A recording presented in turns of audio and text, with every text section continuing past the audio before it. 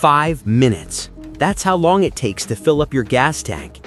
Now imagine charging your electric car in the same time. Not 30 minutes, not an hour, 5 minutes. 100 miles of range. And you can do it every single day for the entire life of the car without degradation. This isn't Tesla's timeline. This isn't some startup's PowerPoint dream for 2035. This is happening right now in Israel. A company called StoreDot has shipped these batteries to over 15 global automakers. Polestar just demonstrated a 10-minute charge on video, and they're planning mass production in 2025. If you own an EV or you're thinking about buying one, this is the technology that decides whether electric cars actually replace gasoline. Because let's be honest, nobody wants to sit at a charging station for 40 minutes on a road trip. Nobody wants range anxiety, calculating if they can make it to the next charger. And nobody wants to spend $15,000 replacing a degraded battery pack after 8 years. 70% of Americans cite charging time as a barrier to EV adoption. Range anxiety is the #1 reason people don't buy EVs. Battery replacement cost $5,000 to $22,000 depending on vehicle. The battery is the heart of the EV revolution, and Israeli companies are in a global race to build the next generation. Today, we're diving into 3 Israeli technologies that could change everything. StoreDot's extreme fast charging silicon batteries, Finergy's aluminum air systems, and cutting-edge solid-state research at the Weizmann Institute. This is the story of the battery holy grail, and Israel might actually find it first. Let's start with the company that's furthest along, StoreDot. Founded in Herzliya in 2012, they've raised over $200 million from investors, including BP, Daimler, Samsung, and Volvo. Their tagline? 100 in 5. 100 miles of range charged in 5 minutes. The 100 in X roadmap. 100 in 5 in 2024 to 2025. 100 miles in 5 minutes silicon-dominant anode. 100 in 3 in 2028. 100 miles in 3 minutes semi-solid state. 100 in 2 in 2032, 100 miles in 2 minutes full solid state.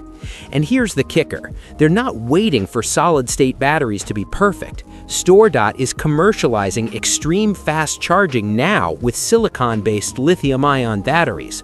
Real batteries in real cars this year. So what makes StoreDot's batteries different? It all comes down to the anode, the negative electrode where lithium ions are stored during charging. Traditional Li-ion battery, anode, graphite or carbon. Charging speed limited by Li-ion ion diffusion into graphite layers. Energy density about 250 watt-hours per kilogram, pack level. StoreDot XCF battery. Anode silicon-dominant composite, organic and inorganic nanoparticles. Charging speed 10 times faster lithium-ion insertion. Energy density about 320 watt-hours per kilogram, pack level, 30% higher. Silicon can absorb Li-ion ions 10 times faster than graphite. The problem? Silicon swells by 300% when it absorbs lithium. It expands and contracts like a balloon, inflating and deflating with every charge cycle. After 50 cycles, traditional silicon anodes crack and die. StoreDot's breakthrough is silicon nanoparticles. Instead of big chunks of silicon that crack, they use microscopic silicon particles embedded in an organic matrix. The particles can expand and contract without breaking apart. It's like the difference between bending a thick glass rod, which breaks, versus bending a bundle of glass fibers, flexible. Real-world performance in 2024, 1,000 plus fast charge cycles. 10% to 80% in 10 minutes maintains 80% capacity after 1,000 cycles. Energy density greater than 320 watt-hours per kilogram at pack level. No degradation. Consecutive extreme fast charging show identical degradation to slow charging. Ambient temperature works at 35 degrees Celsius without cooling systems. That last point is crucial. These batteries were tested in brutal conditions, 35 degrees Celsius ambient temperature, consecutive 10-minute fast charges over and over, and they showed no additional degradation compared to slow charging. That means you can fast charge every single time without worrying about killing your battery. But lab prototypes and commercial products are two different things. StoreDot is manufacturing with Eve Energy, one of the world's largest battery makers. The genius? Their batteries work on existing lithium-ion production lines. No new factories, no new equipment. You can make these at scale today. Over 15 global automakers are currently testing StoreDot's batteries in real vehicles. In April 2024, Polestar publicly demonstrated a Polestar 5 prototype charging in 10 minutes. That's not a press release, that's a working car. So what's the catch? Why isn't every EV using these already?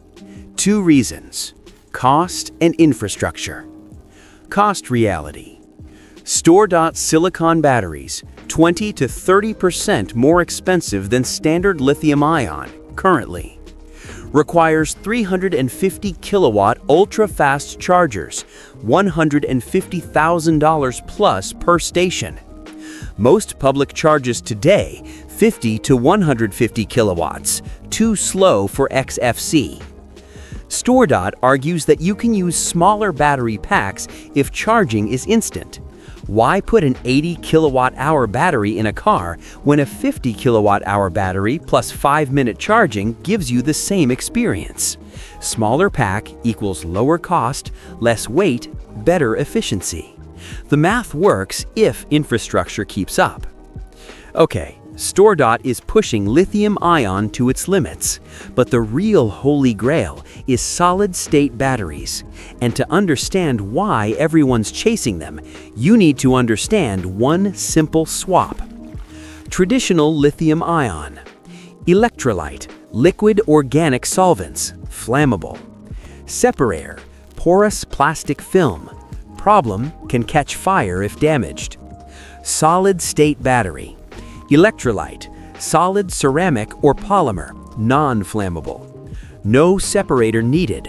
Solid electrolyte is the separator. Promise, safer plus higher energy density. By replacing flammable liquid with solid ceramic or polymer, you eliminate thermal runaway fires, and you can use a pure lithium metal anode, the ultimate energy density. Theoretically, solid-state batteries could deliver 500 watt-hours per kilogram, double current EVs. But there's a brutal problem that's haunted solid-state batteries for decades: lithium dendrites. Tiny metallic whiskers that grow from the lithium anode during charging. For years, scientists believed solid electrolytes would stop dendrites because they're mechanically strong. But recent studies proved that was wrong. Dendrites grow through solid electrolytes, and sometimes even more severely than in liquid systems. In January 2025, researchers published findings in Nature Materials showing that dendrites in solid-state batteries form through two distinct mechanisms. First, non-uniform lithium plating at the electrode-electrolyte interface. Second, lithium-ion reduction at grain boundaries inside the solid electrolyte itself. As lithium plates unevenly, internal stress accumulates. At dendrite tips, stress can exceed the fracture strength of the ceramic. The electrolyte cracks. Molten lithium fills the crack. The dendrite propagates. Eventually, it bridges anode to cathode. Battery dead. This is where Israeli science comes in. At the Weizmann Institute, Professor Michal Leskis and her team are using advanced solid-state NMR spectroscopy to study exactly what happens at the atomic level when dendrites form. Their breakthrough? Identifying the role of the solid electrolyte interface, or SEI, a nanometer-thick layer that forms on dendrites. By characterizing the chemical composition of this layer, they discovered which compounds slow dendrite growth and which accelerate it. This isn't about building batteries yet. It's fundamental material science, understanding the failure mechanisms so we can engineer around them. Classic Israeli research approach. Go deep into the science, then commercialize later. Major players. Toyota and Idemitsu targeting 2028 production with sulfide electrolytes. QuantumScape USA, ceramic separator partnered with Volkswagen. Samsung SDI, Korea, oxide electrolyte 2027 target. Factorial Energy, USA/Israel connection, quasi-solid electrolyte, Mercedes partnership. StoreDot, Israel, semi-solid state by 2028, full solid state by 2032. Incremental evolution, not revolutionary leap. Now, let's talk about the technology that breaks all the rules. Finergy's aluminum air batteries. This Israeli company, founded in 2009, took a completely different approach, and it's so crazy it might actually work. Aluminum air batteries don't store energy in lithium. They generate electricity through a chemical reaction. Aluminum plus oxygen from air plus water gives aluminum hydroxide plus electricity. The system: anode, pure aluminum plates; cathode, air-breathing electrode pulling oxygen from atmosphere; electrolyte, potassium hydroxide solution; byproduct, aluminum hydroxide, recyclable. The energy density is insane, 3 times higher than lithium-ion at the pack level. An aluminum air battery the same weight as a Tesla's battery pack could theoretically deliver 1,750 kilometers of range. So what's the catch? Oh, there are several. First, you can't recharge it. Aluminum is consumed in the reaction. When the plates are used up, you swap them out. It's more like refueling than recharging. The challenges: not rechargeable, requires swapping aluminum plates every 500 to 1,000 kilometers. Water consumption, needs water top-up every few hundred kilometers. Infrastructure, need aluminum plate swap stations like propane tank exchanges. Fast refueling, 3 minutes to swap plates. Recyclable, aluminum hydroxide to pure aluminum, 95% recovery. Cheap, aluminum costs far less than lithium. Finergy's strategy is brilliant. Don't compete with Tesla in the West. Go where lithium is scarce and aluminum is abundant. India. IOC Finergy Partnership. A 50-50 joint venture between Indian Oil Corporation and Finergy. Manufactured 100 aluminum plates for a 50-seater bus around 500 kilometers range. Partnerships with Hindalco, aluminum producer, for R&D and recycling. Testing with Maruti Suzuki, Mahindra, and Ashok Leyland. India has 600 million tons of bauxite reserves, aluminum ore. They're aluminum rich but lithium poor. For India, aluminum air makes strategic sense. Use domestic resources instead of importing lithium from China. But here's where Finergy is actually making money today. Stationary backup power for telecom towers. They've deployed systems in around 10% of Cellcom's towers in Israel, and they're expanding to Italy and Spain. Why it works? 20 to 30 hours of backup power versus diesel generators, 0 emissions versus diesel, no maintenance for months versus batteries that degrade, lower cost than diesel fuel long term. They're also piloting with data centers as diesel generator replacements. The business model: sell backup power now, use that revenue to fund EV development later. Smart. Let's zoom out. Whether it's StoreDot's silicon, solid-state ceramics, or Finergy's aluminum, they're all fighting the same enemy. Material science is brutally hard. The interface between the electrode and electrolyte is where everything happens and everything fails. Lithium ions must cross this interface billions of times per charge cycle. Any imperfection creates resistance, heat, or dendrite nucleation sites. Researchers are developing lithophilic interlayers, materials like silver, zinc, or tin that guide uniform lithium deposition. But each solution works for specific electrolytes under specific conditions. There's no universal fix. Making one perfect battery in a lab, achievable. Making 1 billion batteries per year with 0.01% defect rates, that's the real challenge. Toyota announced partnership with Idemitsu to produce solid-state batteries starting in 2028. That's the timeline for a company with infinite resources. And then there's the elephant in the room. China controls 80% of global battery production. StoreDot manufactures with EV Energy in China. Finergy partners with Indian companies to avoid Chinese dependency. But the supply chain reality is brutal. Israel can invent the technology, but scaling to gigawatt-hours of production? That requires either massive capital investment in domestic factories or partnering with Asian battery giants who have the infrastructure. Okay, let's cut through the hype and talk about realistic timelines for when you'll actually see these technologies in cars you can buy. The real roadmap. 2024-2025. StoreDot Silicon, 100 in 5. Technology ready now. OEM testing in progress. Manufacturing partner confirmed. Eve Energy. Waiting on ultra-fast charging infrastructure build-out. Likelihood high.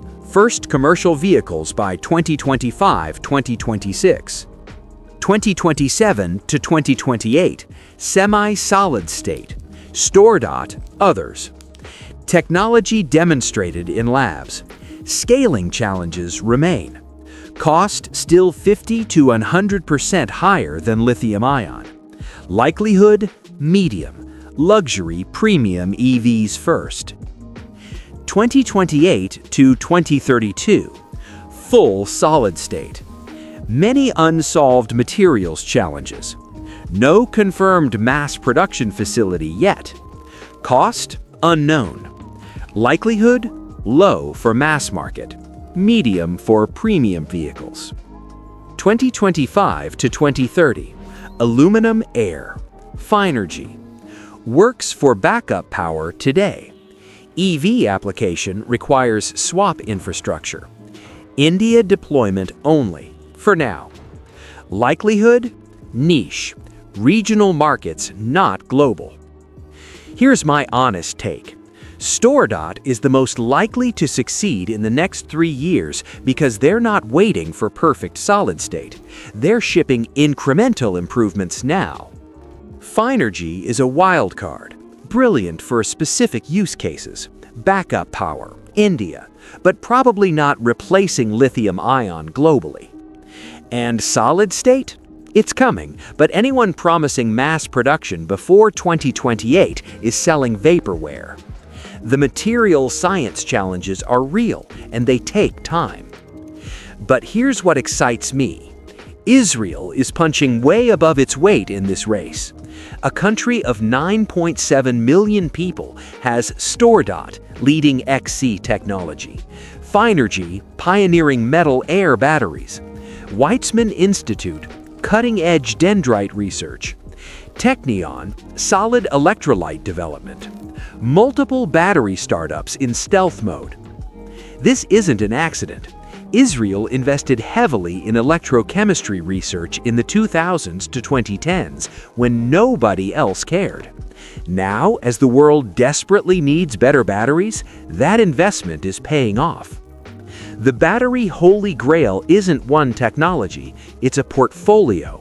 Fast-charging silicon for today, solid-state for tomorrow, and wildcards like aluminum air for specific niches, and Israel is developing all three simultaneously. Which technology do you think will win? Fast-charging silicon that works now, solid-state in 2030, or something nobody's talking about yet? Let me know in the comments. Until then, stay curious, stay ambitious, and remember, the future isn't built by the biggest companies. It's built by the smartest scientists solving impossible problems. See you next time.